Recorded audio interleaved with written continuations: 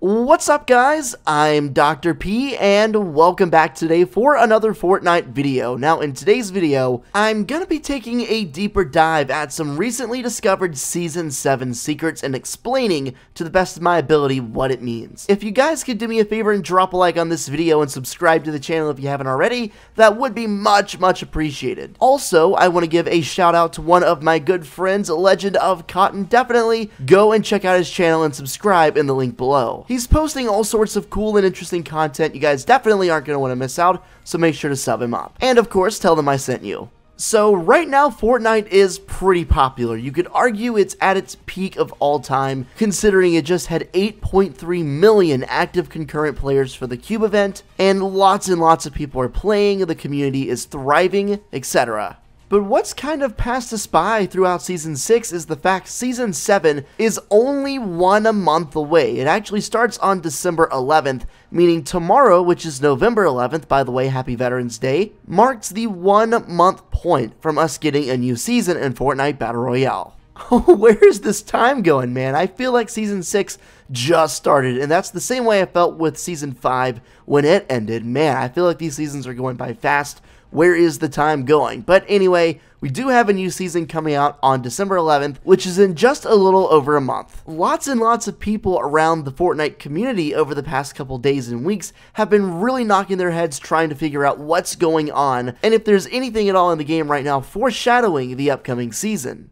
Well, let's go ahead and try and break this down. Let's see if we can uncover the Season 7 secrets. Let's start out by very simply looking at the release date, December 11th. Now, this season is going to encapsulate the entire winter period, including Christmas and New Year's, two extremely snowy holidays, just by tradition. If you take a look at Season 6 here, just as an example, it went on during the time Halloween was out, and they decided to base the entire theme of Season 6 basically around Halloween, so I wouldn't put it past Epic to put the entire theme of the season again around another famous holiday, one that is arguably, not even arguably, it just is, a bigger, more prominent holiday. So we have that going for it. You also have the recent addition of the AIM skin, which is the hunting party skin you get after completing 7 different weeks worth of challenges.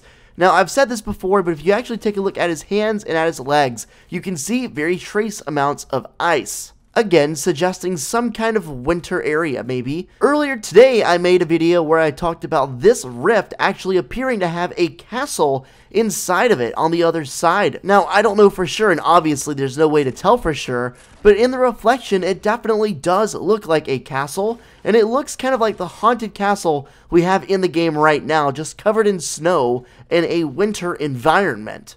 If you look at it from just the right angle, you can see it's up on a hill, much like the haunted castle is, and you can see very obvious walkways, suggesting this is a current area in the map, just kind of foreshadowed to be snowy.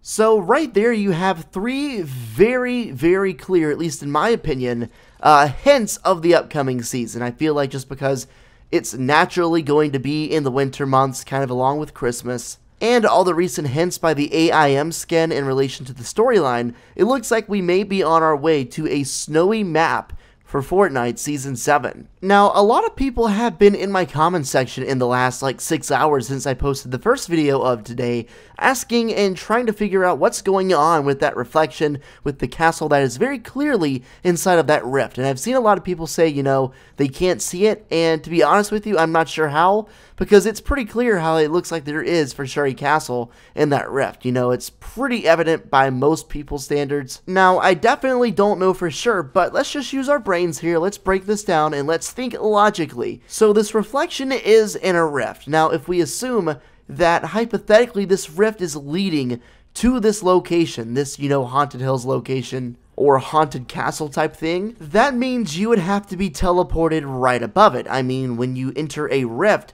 you very briefly, for a quick moment, enter this white area that is probably the same area that is the butterfly dimension, you know, the in-between. For that very brief moment, you get knocked into complete whiteness, and then you end up right above in the sky. There very clearly seems to be a connection between the in-between, which is of course a name fans have given the butterfly dimension because Donald Mustard kind of teased that by changing his location on Twitter to be the in-between. He's since changed it, but for just a brief moment, he did change it to that, so fans have recently thought and speculated this is basically a name, the official name for the butterfly dimension. But there's for sure gotta be a link between the in-between, the butterfly, which we saw in the event, and the castle that we can see through the rift underneath the Wailing Woods bunker. I wonder if what we're seeing through the rift is an alternate dimension of the future, showing what Haunted Hills is going to look like in the next season with the new snow terrain. We still don't know why there's a rift down there being studied by an extensive research laboratory, and why these people are desperately trying to figure out what's going on with that rift. We think they're trying to recreate that, that possibility, but for what reason? People point out to me all the time that because of the ice on Aim's hands and feet, he could very easily be from this place. He could be from the future. And if that's so, that would quantify him as a time traveler. Is he some kind of an interdimensional traveler? If you remember back to a couple of my other videos from earlier this week, I laid out a bunch of different theories about time travel or different timelines, alternate dimensions, and if this is true, that would definitely line up with everything I'd said previously. There's even the possibility, the slight possibility, that the rift, the place we see through the rift, this castle, is almost like a warning saying, Aim, this guy's coming and he's going to turn the map into this. So almost saying he's going to turn our bright, vibrant, our living map into a complete frozen wasteland. And I mean, to be fair, that's still as possible as any other thing we say, because I mean, nobody knows what Aim is doing. Nobody knows his real intentions. He could very easily be someone who's evil. We don't know. We don't know anything about him because he hasn't even appeared in a loading screen yet, and that's kind of startling. I'm assuming he's gonna appear in the next one. I feel like he has to. What if these scientists at the lab in Wailing Woods end up getting their goal? They end up being 100% successful.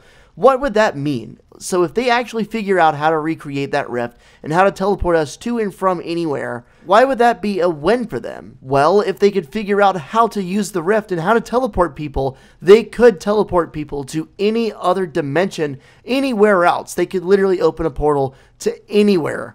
I'm kind of sensing that if that comes true, there's a good chance Epic is going to use that later down the road to quantify a new map. That would be a great transition because, I mean, let's face it, Fortnite's 6.5 seasons in, we've had one map. Yes, the map's been updated from time to time, but for the most part, the same base map. And I feel like at some point, they're going to have to make a change or at least put in a second map alongside the main one. Other popular Battle Royale games like H1 and PUBG did the same thing, and I think Fortnite will have to at some point too, and making it so we can literally teleport to anywhere would make a perfect excuse for us to teleport away from this map and to another one. Your thought counts. Let me know what you think in the comment section down below about everything I went over here in today's video.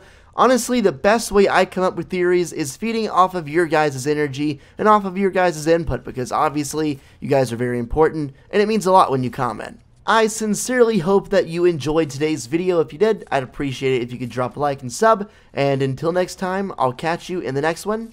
Peace out, guys.